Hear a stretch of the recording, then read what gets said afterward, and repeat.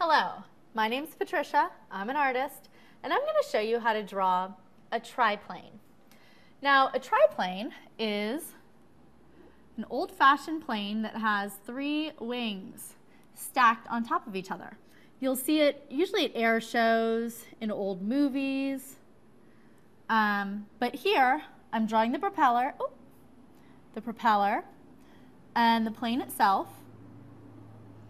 And let's see here, usually the tail. We're going to put a little star on the back of the tail. And then, you can put a person here somewhere. And then we have the wheels. This is a very simple triplane, but I have to tell you, this is what they look like back in the olden days. And people would fly these. I don't know how safe they were, but I'm sure they were lots of fun. Okay, now we have the wings.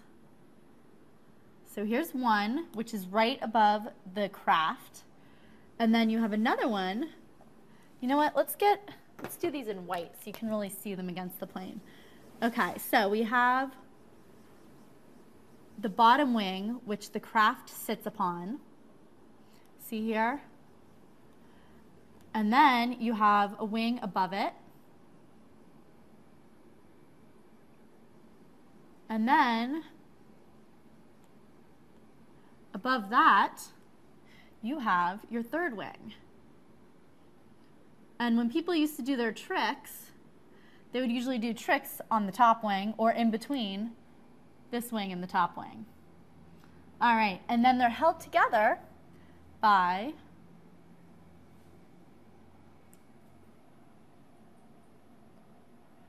some rods here. There's two and then two more here. And you don't need any right here because remember you have these two attached to the plane. This is a solid part right here. And here's the driver. Put him right there. And you might have, the name of the plane. We'll say this one is Go Fast. All right.